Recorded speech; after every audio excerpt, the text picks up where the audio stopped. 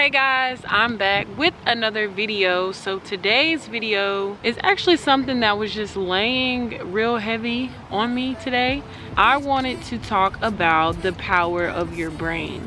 So we have to understand what type of emotions go with certain frequencies and certain vibrations. The brain is very powerful in that whatever emotion that you pick up on is essentially what is going to come back to you. Think of it like a boomerang. That's the best way I can put it. If we have these thoughts that we are useless or we are dumb or we are essentially nothing, then that's exactly what we'll get back. If we fuel ourselves with thoughts of prosperity, fortune, wealth, that is what we will essentially have in return. Now, with that being said, there is a way to reframe thoughts and there is a way to overcome these negative thoughts that we have. I was actually looking at a post the other day that when we first wake up or we're about to go to sleep, our brain is in a state of theta, T-H-E-T-A, where basically it is at this programming state where we can instill and power our brain with thoughts, affirmations, and mantras early first thing in the morning. That's my favorite way to do it.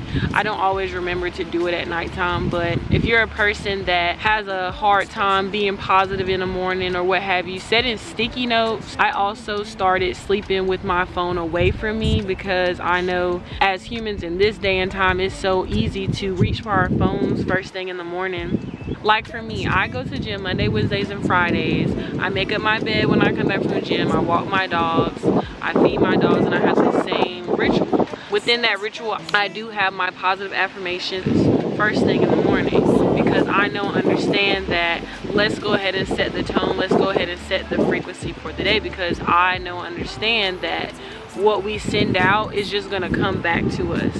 And I know that this is a very, very hard negative time. Fear is a very, very low frequency emotion.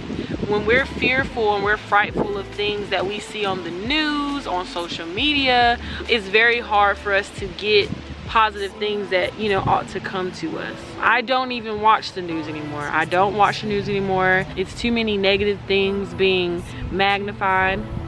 So I choose not to closely align myself with that. I choose to know the positive things in the universe because I know that there are positive things happening in the world, and that's what I want to closely align with. I don't want to watch negative things. I don't want to hear about a bunch of people dying because that is inevitably a part of life. We can't change death, you know. At this moment, staying present, staying grounded, being positive, it is hard, but when you first start off, you just start with something small. And what you will see when you start with something small, it becomes even easier to go into bigger things and really just having an overall positive mindset.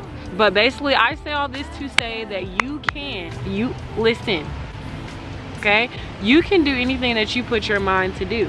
It is all based upon your mindset and your emotions going into whatever it is that you're trying to have for yourself. There is a lot of people that I will see that will shorten their dreams already before they even start, before they even get taken off the ground, because you're already telling the universe that, hey, I might want to do this, but I'm gonna let y'all know right now, I don't want it to be successful, or I don't want to make any progress because of the things that I'm choosing to speak about or the mindset that I'm choosing to adapt for myself. So with that being said, being more positive and just understanding that it is hard to be optimistic, and I know there's going to be things that is going to be thrown to you, there's going to be trials, but take those L's and make them into lessons. That is the best thing that I've implemented in my life, and I stopped being so down or bogged down and weighed down by these L's. Essentially just make them into lessons, reframe them, and know and understand that this is a moment for growth. This is a time where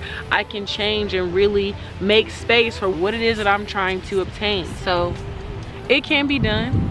I also would like to say that going outside is very, very helpful as far as being positive. It's very hard to go outside and see all this beautiful green and all the beautiness in nature and be negative. So if you ever feel yourself being negative, honey, go on a walk, go on a trail, go somewhere, go sit in the sun, get some fresh air, get some sunlight, because what you will find is almost instant. It's instant gratification. It's instant gratitude when you go outside, when you see the birds, when you see Mother Nature at its finest.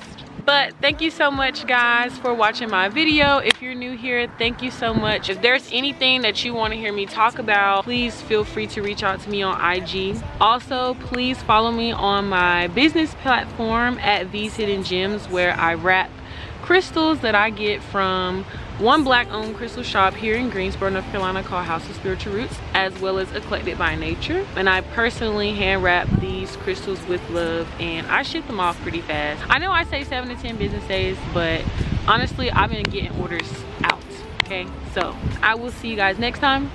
Stay beautiful, stay positive, walk into your light, because it is there. Dig deep, go within, it's there. You will find it, trust me. And I will see you guys next time. Bye. All I ask is take your sweet time, roam around and